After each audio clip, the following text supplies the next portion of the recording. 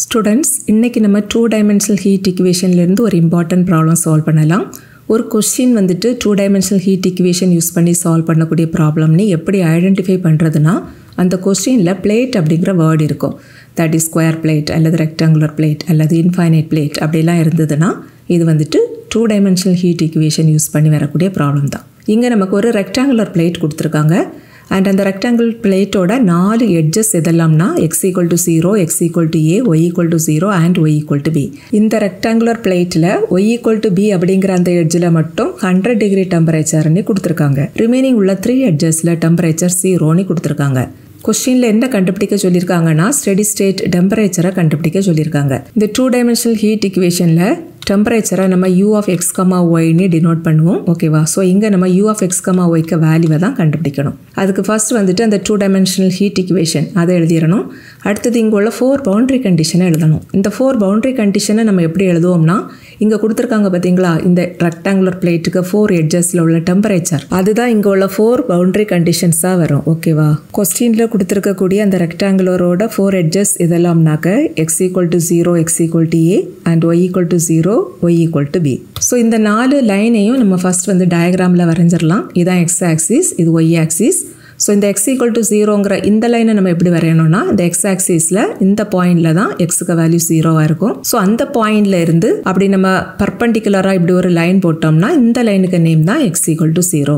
அடுத்து x equal to aங்கற line எப்படி வரையணும்னா x axisல suppose இதுதான் a அப்படிங்கற பாயிண்ட் அப்படினா இந்த பாயிண்ட் வழியா நம்ம இங்க ஒரு லைன் போட்டுருக்கோம் பாத்தீங்களா இந்த லைனோட நேம் தான் x equal to a. அடுத்து y equal to 0 எப்படி வரையணும்னா இதான் y axis. y axisல இந்த பாயிண்ட்ல தான் y க்கு வேல்யூ 0. தட் இஸ் இந்த ஆரிஜின்ல x க்கு வேல்யூவும் 0, y க்கு வேல்யூவும் 0. சோ இந்த பாயிண்ட் வழியா x axis டைரக்ஷன்ல ஒரு லைன் போட்டோம்னா அதுதான் y equal to 0 அப்படிங்கற லைன். அடுத்து y equal to b ங்கற line எப்படி வரையணும்னா y axisல b அப்படிங்கற இந்த பாயிண்ட ஃபிக்ஸ் பண்ணிரணும். சப்போஸ் இந்த பாயிண்ட் தான் b அப்படினா இந்த பாயிண்ட் வழியா நம்ம ஒரு ஸ்ட்ரைட் லைன் வரைஞ்சோம்னா அந்த லைனோட நேம் தான் y equal to b. இப்போ இந்த 4 லைன்ஸும் கவர் பண்ணி கிடைக்கக்கூடிய அந்த ரீஜன் வந்துட்டு நமக்கு ஒரு ரெக்டாங்கிள் ஷேப்லயே இருக்குதா இதுதான் கொடுத்திருக்கக்கூடிய அந்த பிளேட். அண்ட் இந்த ரெக்டாங்குலர் பிளேட்ல y equal to bங்கற இந்த எட்ஜ்ல மட்டும் டெம்பரேச்சர் 100 னு கொடுத்திருக்காங்க. ரிமைனிங் 3 எட்ஜஸ்ல டெம்பரேச்சர் 0 அப்படினு கொடுத்திருக்காங்க. அண்ட் ஆல்ரெடி நம்ம பார்த்தோம் டெம்பரேச்சரை u of x, y அப்படினு தான் டினோட் பண்ணுவோம். சோ இந்த எட்ஜ்ல u of x, y க்கு வேல்யூ 100, இங்க u of x, y க்கு வேல்யூ 0, இங்க u of x, y க்கு வேல்யூ 0, இங்கேயும் u of x, y க்கு வேல்யூ 0. அண்ட் இந்த எட்ஜ்ல y ஓட வேல்யூ b தானே. சோ இந்த கண்டிஷன்ல y இருக்கிற பிளேஸ்ல b அப்படினிட்டு நம்ம சப்ஸ்டிட்யூட் பண்ணிரணும். சோ இது வந்துட்டு u of x, b அப்படினே reduce ஆயிரும். அண்ட் இந்த எட்ஜ்ல x க்கு வேல்யூ a. சோ இந்த கண்டிஷன்ல x இருக்கிற பிளேஸ்ல a அப்படினே சப்ஸ்டிட்யூட் பண்ணிரணும்.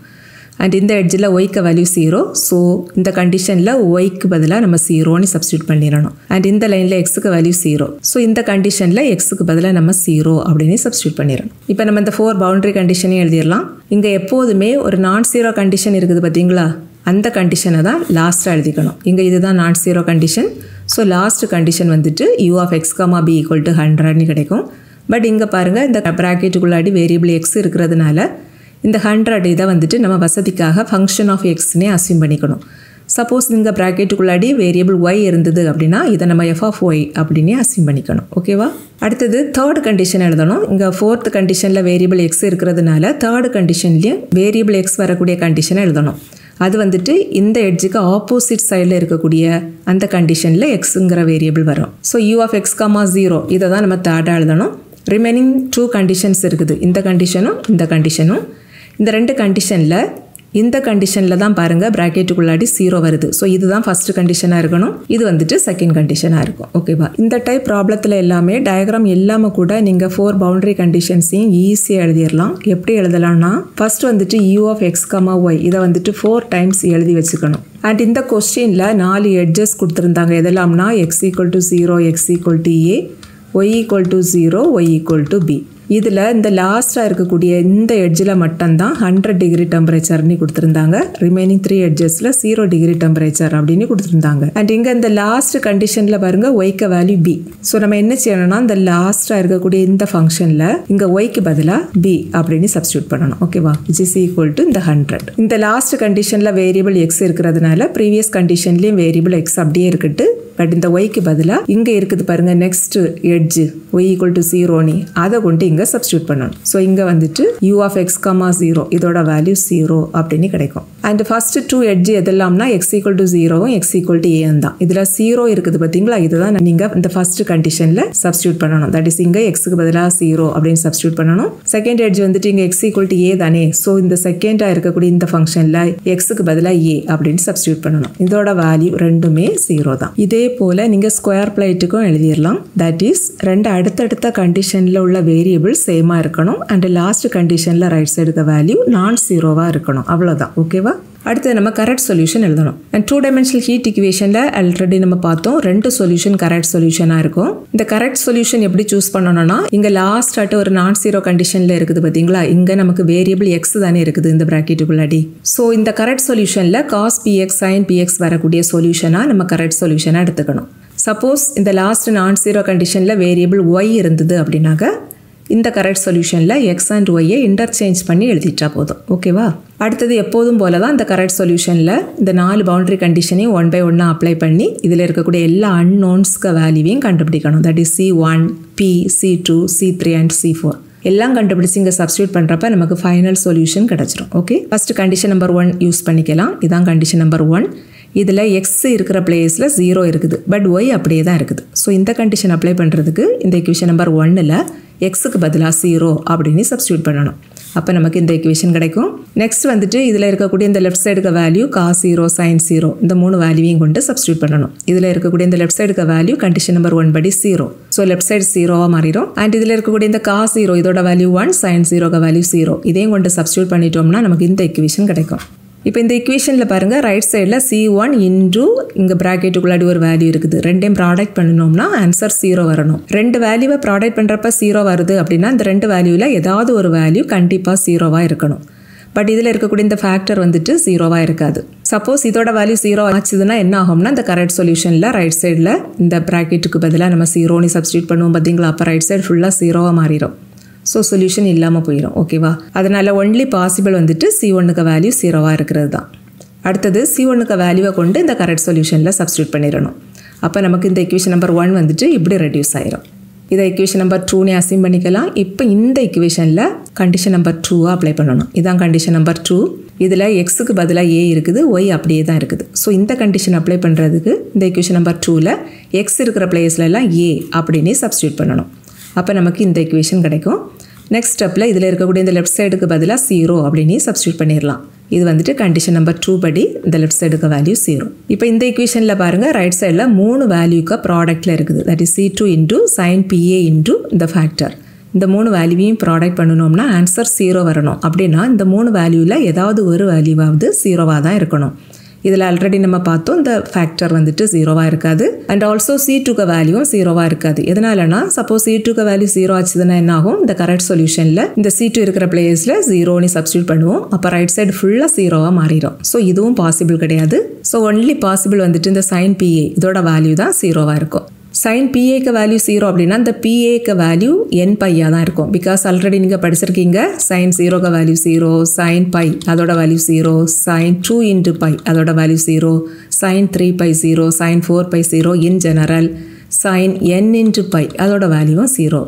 என்னங்கிறது இன்டிஜர். ஸோ இந்த PA இருக்கிற இடத்துல n இன்ட்டு பை அப்படி இருந்தால் மட்டும்தான் இந்த லெஃப்ட் சைடுக்கு வேல்யூ ஈக்குவல் டு 0 அப்படின்னு கிடைக்கும். ஓகேவா? That is PAக்கு value n by, இதுலேருந்து Pக்கு value n by by a அப்படின்னு கிடைக்கும். இப்போ இந்த Pக்கு வேல்யூவை இக்குவேஷன் நம்பர் 2ல் கொண்டு சப்ஸ்டியூட் பண்ணிடணும். அப்போ இந்த இக்குவேஷன் நம்பர் 2 வந்துட்டு இப்படியே ரெடியூஸ் ஆயிரும். அடுத்தது கண்டிஷன் நம்பர் 3 இந்த இக்குவேஷனில் அப்ளை பண்ணணும். இதுதான் கண்டிஷன் நம்பர் 3. இதில் எக்ஸ் அப்படியே தான் இருக்குது, பட் ஒய்க்கு பதிலாக 0 அப்படின்னு இருக்குது. ஸோ இந்த கண்டிஷன் அப்ளை பண்ணுறதுக்கு ஒய்க்கு பதிலாக 0 அப்படின்ட்டு இக்குவேஷன் நம்பர் 3ல் கொண்டு சப்ஸ்டியூட் பண்ணணும். அப்போ நமக்கு இக்குவேஷன் நம்பர் 3 இப்படி ரெடியூஸ் ஆயிரும். அண்ட் கண்டிஷன் நம்பர் 3 படி இதில் இருக்கக்கூடிய இந்த லெஃப்ட் சைடுக்கு வேல்யூ 0 அதை கொண்டு அடுத்த ஸ்டெப்பில் சப்ஸ்டியூட் பண்ணிடலாம். அண்ட் ஆல்சோ இதில் ஒரு e⁻0 இருக்குது, அதோட வேல்யூ 1 தான். அதே போல் இந்த லாஸ்ட்டில் e⁻−0ன்னு இருக்குது பாருங்கள், அதோட வேல்யூவும் 1 தான். எல்லாத்தையும் கொண்டு சப்ஸ்டியூட் பண்ணணும்னா நமக்கு இந்த இக்குவேஷன் கிடைக்கும். அண்ட் இந்த இக்குவேஷனில் ரைட் சைடில் 3 வேல்யூக்கு ப்ராடக்ட்டில் இருக்குது. தட் இஸ் C2 இன்டூ இந்த சைன் ஃபங்க்ஷன் இன்டூ இந்த ஃபேக்டர். இந்த 3ஐயும் ப்ராடக்ட் பண்ணணும்னா ஆன்சர் 0 வரணும். அப்படின்னா இதில் ஏதாவது ஒரு வேல்யூவாவது 0வாக தான் இருந்திருக்கணும். அண்ட் ஆல்ரெடி நம்ம பார்த்தோம் C2க்கு வேல்யூ 0வாக இருக்காது. அதே போல் தான் இந்த சைன் ஃபங்க்ஷன் இதோட வேல்யூவும் 0வாக இருக்காது. சப்போஸ் இந்த சைன் ஃபங்க்ஷன் இதோட வேல்யூ 0 ஆச்சுதுன்னா என்ன ஆகும்? இந்த equation நம்பர் 3ல் இந்த சைன் ஃபங்க்ஷனுக்கு பதிலாக நம்ம 0 அப்படின்னு சப்ஸ்டியூட் பண்ணணும்னா ரைட் சைடு ஃபுல்லாக 0வாக மாறிடும். அது வந்துட்டு இம்பாசிபிள். ஸோ ஒன்லி பாசிபிள் இங்கே என்னதுன்னா இந்த factor that is C3 + C4 இதோட வேல்யூ 0வாக இருக்கலாம். இப்போ இந்த இக்குவேஷன்லேருந்து C4க்கு வேல்யூ கண்டுபிடிச்சோம்னா -C3 அப்படின்னு கிடைக்கும். நெக்ஸ்ட் வந்துட்டு நம்ம கண்டுபிடிச்சிருக்கக்கூடிய இந்த C4க்கு வேல்யூவை இந்த equation நம்பர் 3ல் கொண்டு சப்ஸ்டியூட் பண்ணிடலாம். அப்போ equation நம்பர் 3 வந்துட்டு இப்படி ரெடியூஸ் ஆயிரும். இப்போ இதில் ப்ராக்கெட்டுக்குள்ளாடி பாருங்கள் இந்த C3 காமனாக இருக்குது இல்லை, அதை அடுத்த ஸ்டெப்பில் அவுட் சைடில் எடுத்துடலாம். அப்போ நமக்கு இந்த ஸ்டெப் கிடைக்கும். அண்ட் இதில் இந்த ப்ராக்கெட்டுக்குள்ளாடி இருக்கக்கூடிய இந்த வேல்யூ எப்படி இருக்குதுன்னா இந்த பவரில் இருக்கக்கூடிய இவ்வளோத்தையும் நம்ம எக்ஸ் போல் அசியூம் பண்ணிக்கோங்க. அப்போ இந்த ஃபங்க்ஷன் வந்துட்டு நமக்கு எந்த ஃபார்மில் இருக்குதுன்னா e⁻x - e⁻−x அப்படின்னு இருக்குது. பட் ஆல்ரெடி நீங்கள் படிச்சிருக்கீங்க e⁻x - e⁻−x டிவைடட் பை 2 அப்படின்னா அது வந்துட்டு sin hx அதோட ஃபார்முலா. பட் இங்கே டினாமினேட்டரில் 2 இல்லை. இப்போ இதில் இந்த 2 அப்படியே லெஃப்ட் சைடில் எடுத்துட்டோம் அப்படின்னாக்க நமக்கு என்ன கிடைக்கும்னா 2 × sin hx அதோட value equal to e⁻x - e⁻−x அப்படின்னு கிடைக்கும். ஸோ இந்த e⁻x - e⁻−xக்கு பதிலாக 2 × sin hx அப்படின்னு எழுதிடலாம். பட் இங்கே எக்ஸுக்கு பதிலாக இவ்வளோ வேல்யூ இருக்குது. ஸோ நெக்ஸ்ட் ஸ்டெப்பில் நம்ம இந்த ப்ராக்கெட்டில் இருக்கக்கூடிய இந்த வேல்யூக்கு பதிலாக இப்படி எழுதிடலாம். இப்போ இதில் இருக்கக்கூடிய இந்த கான்ஸ்டன்ட் 2 அப்படியே ஃப்ரண்ட்டில் கொண்டு வந்துருங்க. ஆல்ரெடி இங்கே C2 × C3 இருக்குதா? ஸோ இது கூட 2வையும் ப்ராடக்ட் பண்ணணும்னா அகெயின் நமக்கு ஒரு புது கான்ஸ்டன்ட் கிடைக்கும். தட் இஸ் 2 × C2 × C3 இந்த மூணையும் ப்ராடக்ட் பண்ணினா ஒரு நியூ கான்ஸ்டன்ட் கிடைக்கும் பார்த்தீங்களா?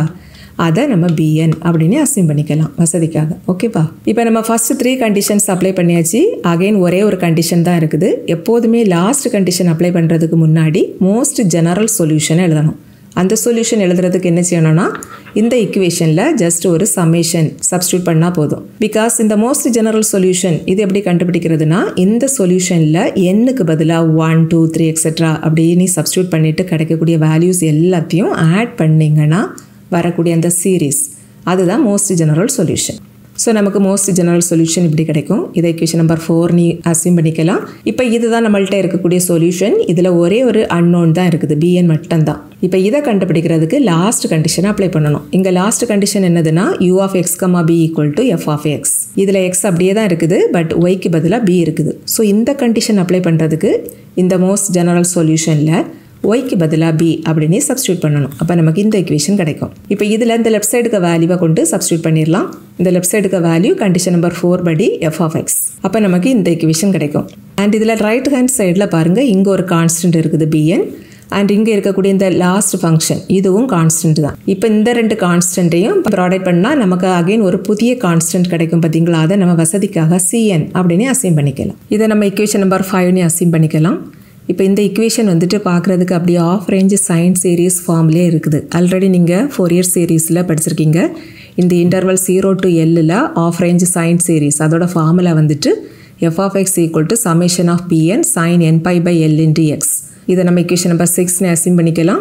இப்போ இந்த equation நம்பர் 5 and 6 இந்த ரெண்டையும் கம்பேர் பண்ணணும் அப்படின்னாக்க இங்கே நமக்கு சமேஷனுக்குள்ளாடி cnங்கிற அன்னோன் இருக்குது, இங்கே வந்துட்டு bn அப்படிங்கிற அன்னோன் இருக்குது. அண்ட் equation நம்பர் 5ல் இங்கே சைன் ஃபங்க்ஷனில் டினாமினேட்டரில் a இருக்குது, பட் இந்த ஆஃப் ரேஞ்ச் சைன் சீரீஸ் அந்த ஃபார்முலாவில் ஏக்கு பதிலாக L இருக்குது. இவ்வளோதான் வித்தியாசம்.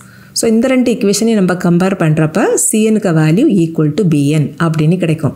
பட் இந்த bn கண்டுபிடிக்கிறதுக்குள்ள formula off range sign சீரீஸில் ஆல்ரெடி படிச்சிருக்கீங்க. அதோட ஃபார்முலா வந்துட்டு 2/L × 0 to L f(x) × sin n⁻/L × x dx. So இங்கே நமக்கு என்ன கிடைக்கும்னா cn = bn கிடைக்கும்.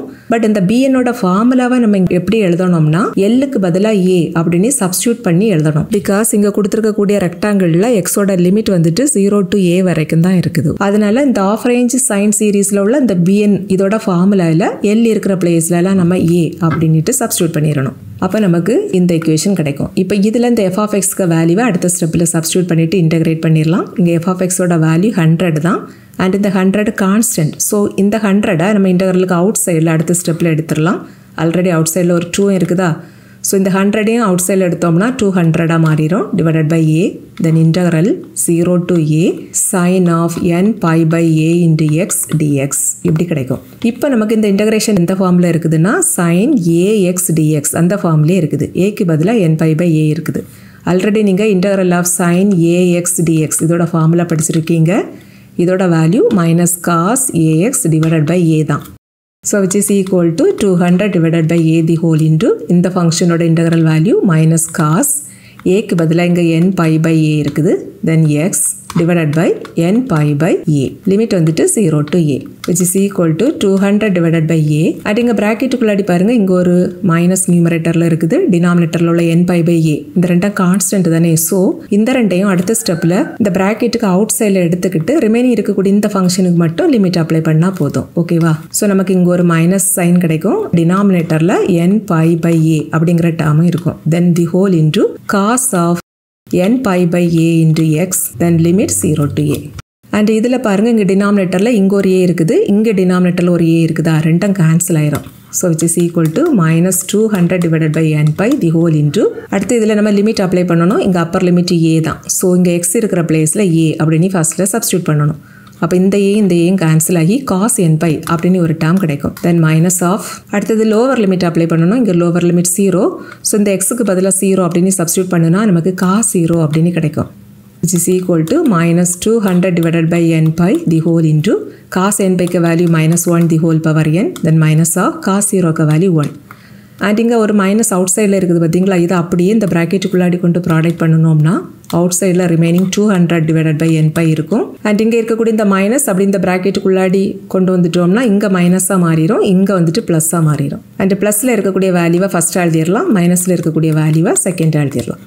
அப்போ நமக்கு cn அதோட வேல்யூ இப்படி கிடைக்கும். பட் நமக்கு மோஸ்ட் ஜெனரல் சொல்யூஷனில் bn அப்படிங்கிற அன்னோன் தான் இருக்குது. இதுதான் அந்த மோஸ்ட் ஜெனரல் சொல்யூஷன். இந்த சொல்யூஷனில் bn அப்படிங்கிற அன்னோன் தான் இருக்குது. இதோட வேல்யூ தான் நமக்கு தேவை. பட் இந்த bn into sin h n pi by a into b இதை தான் நம்ம cn அப்படின்னு அசியூம் பண்ணியிருக்கிறோம். இப்போ நம்ம இந்த cnக்கு பதிலாக இந்த ஃபங்க்ஷனை கொண்டு சப்ஸ்டியூட் பண்ணிட்டோம்னா அதில் இருந்து bn கால்குலேட் பண்ணிடலாம். தட் இஸ் cn ஓட value bn into sin h n pi by a into b. so which is equal to இந்த ரைட் சைடு வேல்யூ.